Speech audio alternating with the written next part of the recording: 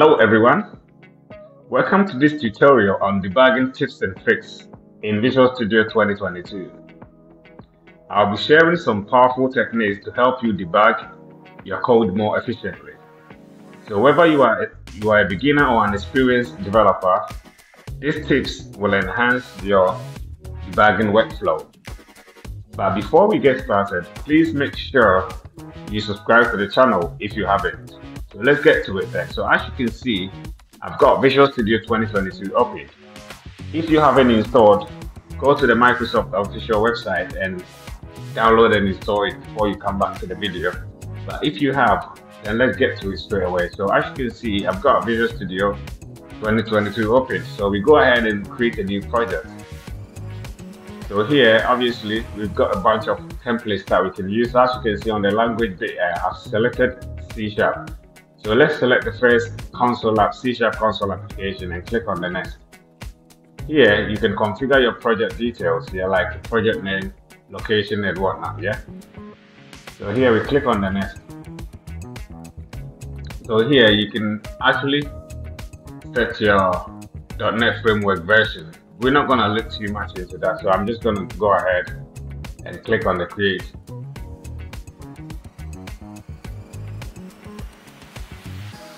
So here, as you can see, we've got a very simple console app created for us now. So let's go ahead, but before we do, let's put this inside our console app here. So I'm gonna put this bit down. So here, we're just gonna put a method.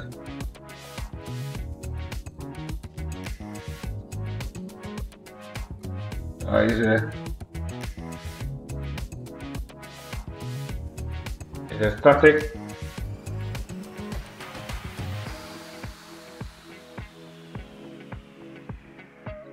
And so we're just gonna call this multiply.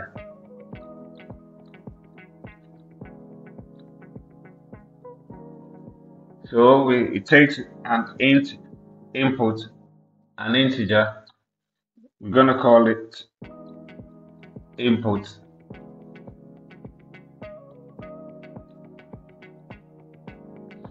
And we're only going to return the input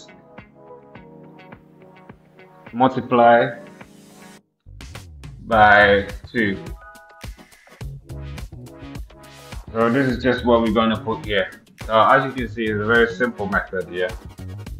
So here we're going to declare another integer, and we're going to call this num for number, and we're going to set it to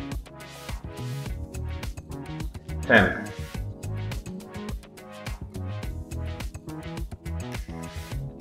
So here we're going to actually add another integer, and we're going to call this result, and this will be equal to the method multiply. So we're going to put in the number, the num for number. So as you can see, it's a very simple stuff. Yeah, so this is what we have here for now. So let's go to this section. We're going to look at basic debugging techniques. Yeah.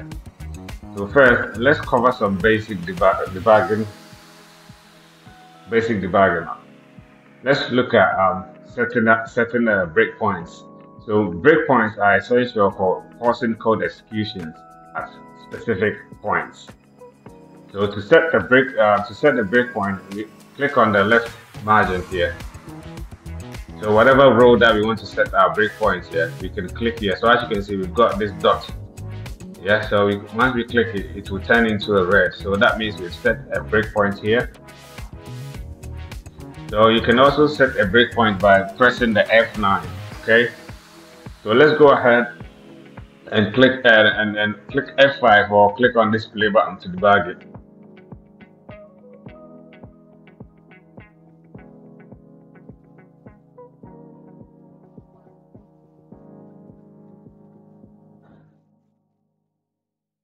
So as you can see here now, we've got this break button, the break button or the breakpoint hit. Okay. So basically, we set it to pause whenever the execution reaches this line. Yeah. So as you can see, it's paused now. So you can go ahead. You can continue by clicking on the continue here. Yeah. So as you can see, it's nice and simple for the breakpoint. So next, let's look at stepping through codes. So you can use the F10 to step over a line of code and F11 to step into a function. So let's have a look at both of them. So here, what we're going to set another breakpoint here. Okay, so right now, and then another breakpoint here. So right now we have two breakpoints. So let's go through it again. So the F10 is to step over a line of code, and the F11 is to step into a function of the code. So let's click on that. Let's run an F5 or click on run again. So right now we've got the breakpoint hit on this line here. So we can click on the F10 to step over the line. So let's go ahead, F10. So I clicked on the F10, so we actually stepped over to this method. Yeah, so let's go ahead and click on the F10 again. So it actually stepped over here. So let's click on the F11. So you see the F11 is stepped over back to the method call. So let's go up, click on the F11 again. So basically the F11 allows you to step into the next, and then the F10 to step into the method. Okay, so let's go ahead then. I'm just going, next bit here is we're going to look at some advanced debugging techniques. Okay, so first we will look at conditional breakpoints. Yeah, so the conditional breakpoints allow you to pause execution only when certain conditions are met. Okay, so like here we have this method coming, the input integer, this is variable. So to do that, yeah, let's right click on this breakpoint. So here, as you can see, we have conditions. Let's click on the condition. So here we can set something. We can put input here is equivalent to 5. So basically, if let me close this bit and let me show you. Okay. So here, as you can see, let's go here. So as you can see here, the conditional expression. So if input is the same as 5, then the condition is true. Okay. So basically, let's go up. Yeah, and set our number to 5. This will make the condition true. Okay, and let's go ahead and run it.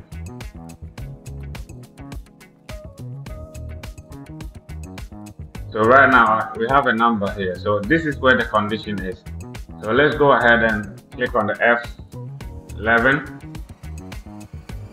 Okay. So here, as you can see, we're actually back into the method. Yeah. So here, the conditional expression is true because the input value is 5. So let's look at it here. So let's move on to the next bit. So we have a data types and pinning. So right now, yeah, if we hover over the data, we get the value of the variable. Okay. So here. You can pin data types to keep them visible even after restarting the debug section. Yeah, so you can pin it here. Okay, and then we can even add comments. We can type a comment. You can add a comment to it as well. So as you can see, it's a very simple stuff. So next, let's look at Let's look at some diagnostic tools and visualizers. Okay, so the diagnosis tool window provides insight into the CPU usage, the memory consumptions, and more. So to get that, yeah, let's close the debugging. So we select the debug here, then Windows. So here, as you can see, show diagnostic tools. So this is what we get. So this will actually show you how much CPU is being used and whatnot. Yeah. So let's go ahead and run it again. By this time, let's remove the breakpoints and leave just one. So let's copy in this diagnostic tool and click F5.